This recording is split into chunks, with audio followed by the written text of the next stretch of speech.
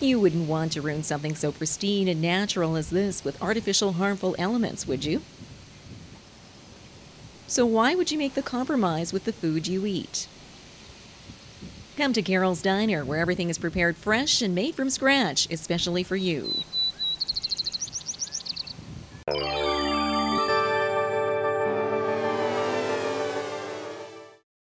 The extensive amount of snow that fell on the city during last weekend's storm has caused uproar amongst residents and business owners. After the storm settled, the city had all of their crews and equipment clearing the streets according to their snow removal plan, although the white stuff couldn't be removed fast enough as many residents were unable to proceed with their daily duties. Not easy to get around, but we've managed. We pay enough taxes as it is. I think it's just laziness. Nobody can do their jobs right.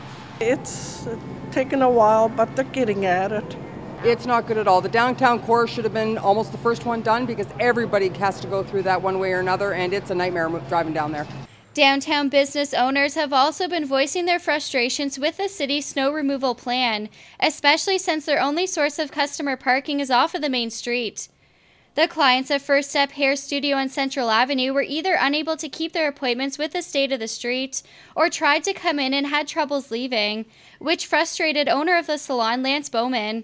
Businesses pay 3 to 1 in taxes in this city, and yet we seem to be the last concern on their list anyhow. It seems like that. I mean, when you have to push people out because we have no parking downtown or very limited parking, and you have to push people out because there's no place for them to park or they try to park, it almost seems like they're trying to scare people or not encourage people to support the downtown. Just down the street is the Acropole, and their business was also affected by the amount of snow piled up in the downtown core.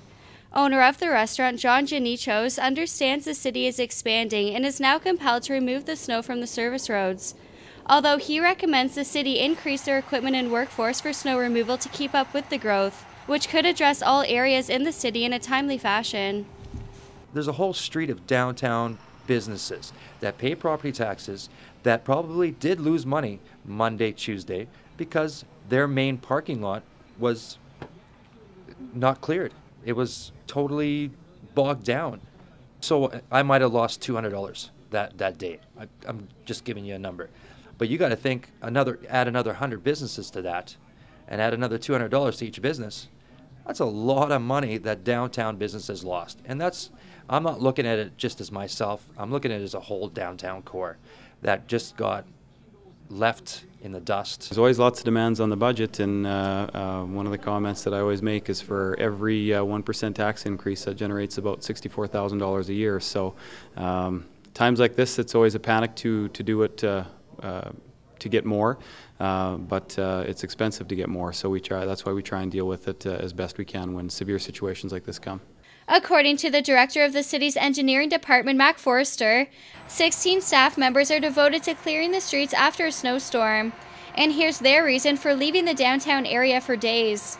Wanted to do an extended day run today with that crew, and under legislation you have to send them home early for rest, and this way we were able to do quite a large length of arterial streets because we're working well into the evening, and typically we begin nighttime operations at 12 midnight, and that wouldn't give this crew sufficient time of rest. The city uses a variety of equipment to remove the snow, and when you add all of the streets together, their plan includes 80 kilometers.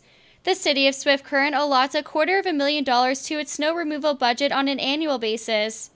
Although it's clear from speaking to downtown business owners they're not happy with the city's strategy for snow removal, and as a result are planning to make an appearance in front of City Council to discuss some of their concerns. For Southwest TV News, I'm Valerie Lalonde.